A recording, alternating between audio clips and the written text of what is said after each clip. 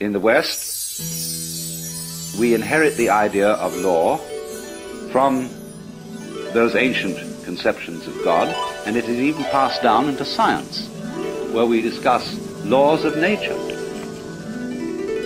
But one recognizes more and more in the sciences that what we call laws of nature are simply observed regularities in the way things behave. And you, in order to observe regularities, you must look at things through something regular. That is to say, you must lay a ruler alongside them, or compare their behavior with the regular behavior of a clock.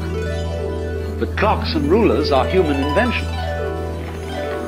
They are regular measures which we use for comparing the rates of change. Say, a clock is a measure of a rate of change. It's quite arbitrary. But we very easily compare our regulation measuring devices with what makes things happen, as if the sun rises because it's 6 in the morning.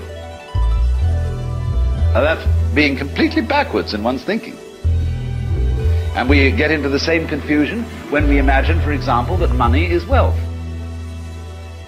Here we have fantastic wealth, you know, and we have the technological possibility of making everybody on earth the enjoyer of an independent income. We can't do it because people say, where's the money going to come from? Because they think money makes prosperity. It's the other way around. It's physical prosperity which has money as a way of measuring it. But people think money has to come from somewhere, like hydroelectric power or lumber or iron, and it doesn't. Money is something we invent, like inches. So you remember the Great Depression? When there was a slump? And what did we have a slump of? Money. There was no less wealth, no less energy, no less raw materials than there were before, but it's like you came to work on building a house one day, and they said, sorry, you can't build this house today, no inches. What do you mean no inches? Just inches. We don't mean we got inches of lumber. Yes, we got inches of metal. We've even got tape measures. But there's a slump in inches as such, you see. And people are that crazy. They can have a depression because they've got no inches to go around, or no dollars. That's all a lot of nonsense.